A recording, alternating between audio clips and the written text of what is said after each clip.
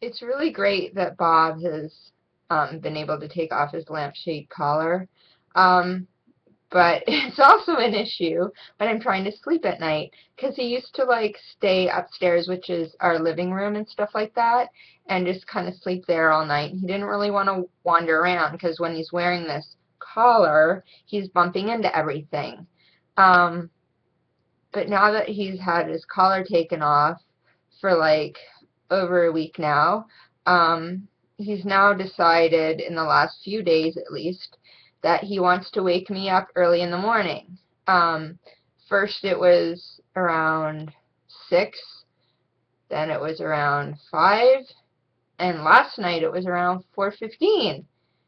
Um, but he didn't actually, I don't know if he actually meowed, he actually just landed beside me on the bed. And I'm really happy that he's able to do that. He's too cute. I can't be mad at him. I just pet him and stuff like that. He didn't actually meow. And around 6, I'm kind of awake, so I usually wake up and have all the cats lined up and feed them. And the reason for that is that my roommate's cats are on a special diet, and so are mine, so they're two different diets. And, we were hoping that they'd get used to that, and maybe they would get used to it if I wasn't feeding them, and not getting them used to a schedule that I wake up at. But the thing is that since the vet's been telling me that my cat Bob, who's 19 or 20, we're not really sure, um, he keeps losing weight and stuff like that. For the past couple of months, he's been losing weight. That I think in my mind, well, I have to do it for health reasons. I have to feed him, and I do. But the problem with that is I'm really tired because I don't really sleep well during the day. Sometimes I have been, but in the last few days I haven't been able to sleep during the day. I'm kind of a little more hyper, I guess, and it could be my bipolar or whatever, but like I'm taking my meds so I don't go into like a full mania or anything like that.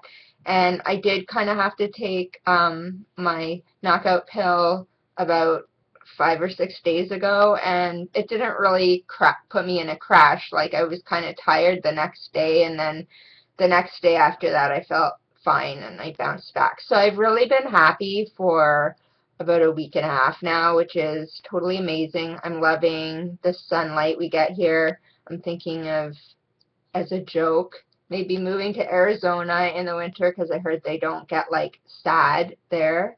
I don't have that diagnosis, but I tend to not do winter activities because I have agoraphobia, so I don't really go outside. That going to the pool thing, I was really excited I was able to go to the pool with my roommate, but that's not normal. I usually hang around the yard. I go to the shop, like, to get food, and I can get cat food, which is about a 6-minute walk away, and I'm basically happy just being home all day. I rarely get bored. I watch my true crime. Wild About Trial has all these trials that are televised in the United States. I know I'm Canadian, but we don't televise our trials. So I follow my local stuff on Twitter and also Wild About Trial in the States, and play with my cats, and I feel like I can handle myself okay.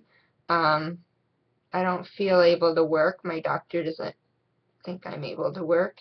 So I just make the best of it.